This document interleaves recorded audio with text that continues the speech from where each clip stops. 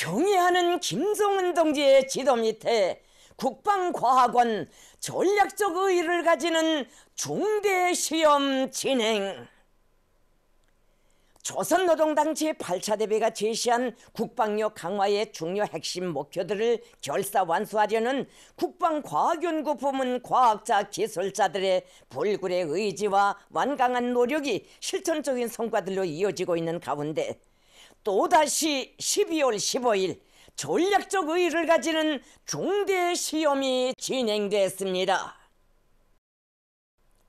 국방과학원 중요연구소에서는 12월 15일 오전 서해 위성 발사장에서 우리나라에서 처음으로 되는 140톤 포수 추진력 대출력 고체 연료 발동기 지상 분출 시험을 성공적으로 진행했습니다. 조선노동당 총비서이시며 조선민주주의인민공화국 국무위원장이신 경애하는 김정은 동지께서 현지에서 중대시험을 지도하셨습니다.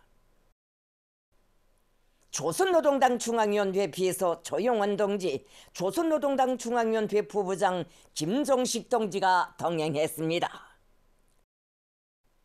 이번 시험은 추진력 벡터르 조정 기술을 도입한 대출력 고체 연료 발동기의 모든 기술적 특성들을 확증하는 데 목적을 두고 진행됐습니다.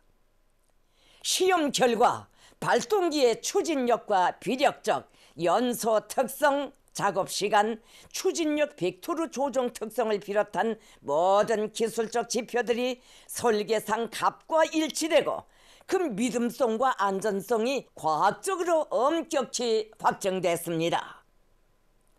중대시험을 통하여 또 다른 신형 전략무기 체계 개발에 대한 확고한 과학기술적 담보를 가지게 됐습니다.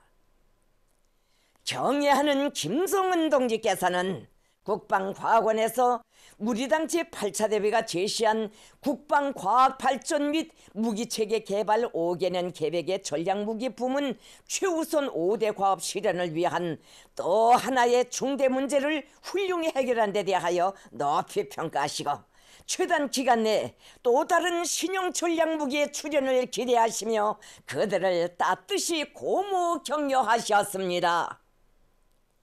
경애하는 김정은 동지의 크나큰 믿음을 받아하는 전체 국방과학자들은 우리의 힘과 기술로 우리의 위력한 창조물을 이뤄낸 자부심과 자신심에 넘쳐 하루빨리 강하고 확신성 있는 또 하나의 초강력을 억세게 틀어줌으로써 당중앙의 구상을 실천으로 받들 결의에 충만되어 있습니다.